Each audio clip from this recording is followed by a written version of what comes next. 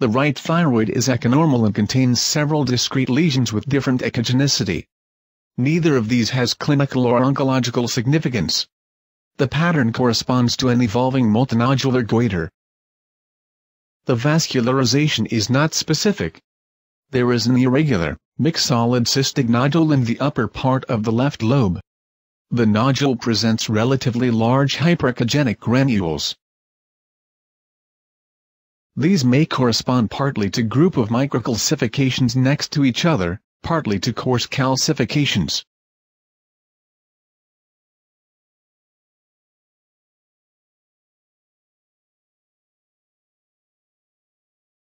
There are multiple lymph nodes lateral to the left lobe with an echo pattern similar to that of the thyroid nodule.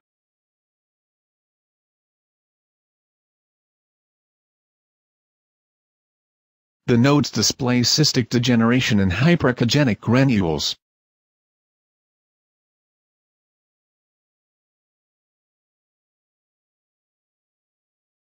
The thyroid nodule and one lymph node present a type 3 vascular pattern, while another node does a type 1 pattern.